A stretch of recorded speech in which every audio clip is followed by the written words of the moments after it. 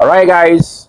So the updates now, short and sharp one, question and answer based on the ones that were on the ask for the comment section. So I dropped a post today about APU. Now, one person for Facebook, you can't ask question. So I want to answer that question sharply. The person name now Peter Ababio. Your name they familiar, be similar. Anyways, your question goes like this. You say, if one of the engines fails and the APU was switched on, how long does the APU last? Correct. Okay. So as matter take be based on the question where you ask.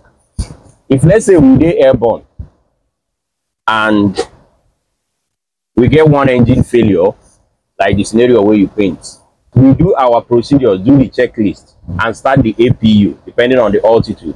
You know, every aircraft has its own APU limitations based on altitude, where you go fit use something. Maybe use only electricity, use the APU, the power electricity, or maybe use the supply bleed and pressurization, like I've been telling you for the update why I drop. For this E195E2, the service ceiling for the APU is 39,000 feet. So from 39,000 feet, you go operate reach ground, just the supply electricity give the aeroplane. From 15,000 feet, you go feel use the bleed, use and they do cooling, they pressurize the aeroplane, they do it, they give air conditioning, like I will explain for now. You know, watch the video, you know, in the case say you know watch the video, so we'll send you the link, you will go watch and full. So once we on the APU, so far as there is fuel inside the aeroplane where they supply the APU will continue to function till that aeroplane land, park, even still the function they go, so far as there is fuel inside that aircraft. All right, so that's a quick answer to your question.